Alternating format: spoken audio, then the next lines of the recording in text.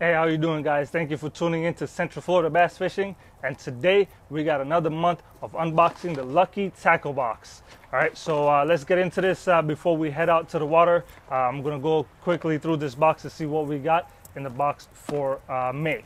First thing, of course, we got our trusty line card here, which is gonna tell us exactly what we have in this box for this month. I'm gonna put that on my lap right here. And first bait is going to be the Olympic Tackle 5-inch multi-jointed swim bait. This is for $9.99. So I believe that one's this right here, right there. This is model number OFL-06 LIP. Dives between 4 to 6 feet, weighs 3/4 ounce. Very nice coloring on this. Almost looks realistic. So we'll see how we fare with this. So that's that. Next one we got Fishing Physics Wacky Weedless Rig. So I believe that is these worms right here, right there. They're white in color. Doesn't say how long they are, but I would guess these are about 6 inches if I'm not mistaken. And yeah, so these look pretty good. We'll see how lucky we get with these. We'll wacky rig them, or you can either Texas rig or wacky rig these guys. So we'll see how we fare out with these today. So that's that. Those are $6.99. And next up we got is the Biwa Ultra Hog. Biwa Ultra Hog right there, 3 inches. Pretty good.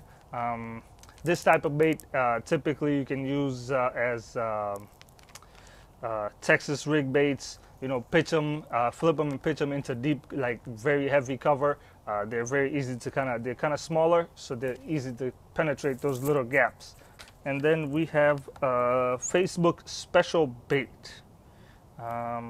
So I believe that's this right here. This is the lunar bait. Let me flip it right there. This is a new lure. It's a special surprise lure. Lunar Lures. I believe this is the Armstrong diving crankbait. Or no, this is the Buzz. Is it the Buzz? Yep, lipless crankbait. And then last we got here is the Mustad KVD Elite Triple Grip. Those are these replacement hooks right there, size 8, 6 of them. As I always say, Mustad makes pretty good hooks, and to be honest, I gotta start changing the hooks I have, the treble hooks I have on a lot of my my crankbaits and stuff. So we'll see how that goes. And of course, we got our magazine in here. Can't forget that. I'm not gonna get a chance to go through this magazine today.